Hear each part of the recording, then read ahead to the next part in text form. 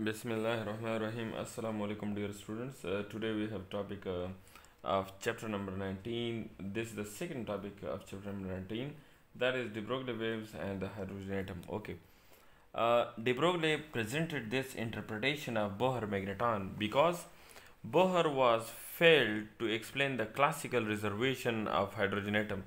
Classical physics said that when any system is accelerated, it will gain energy or it will lose energy.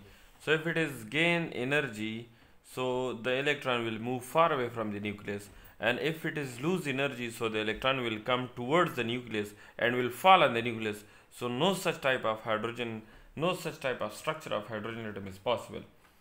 So de Broglie have the answer of these reservation, and de Broglie defended the Bohr atomic model in this way that whenever the electron revolving around the hydrogen atom, so this electron is behaving as a wave.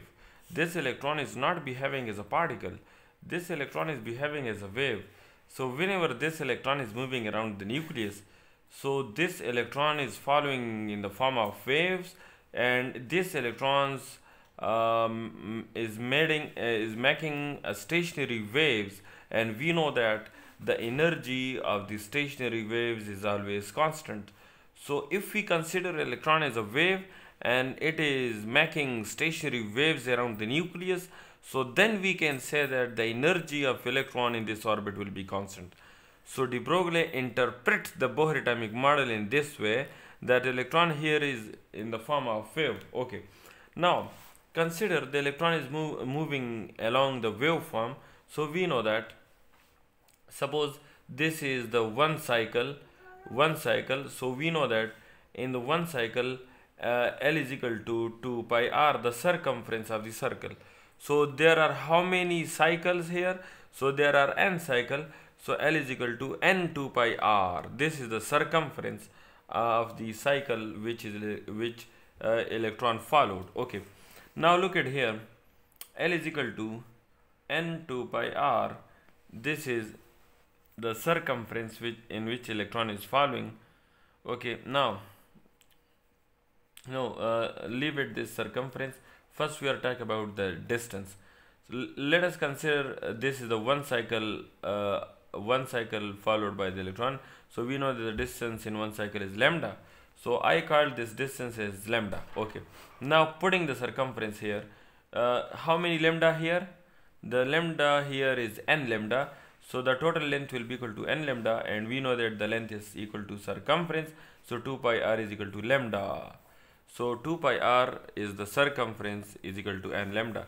So here we know that the de Broglie wavelength is equal to lambda is equal to h by p, and we know that the value of p is mv, and here the value of lambda, putting the value of lambda here, so lambda will be equal to 2 pi r divided by n. Okay, so lambda will be equal to 2 pi r divided by n, so it will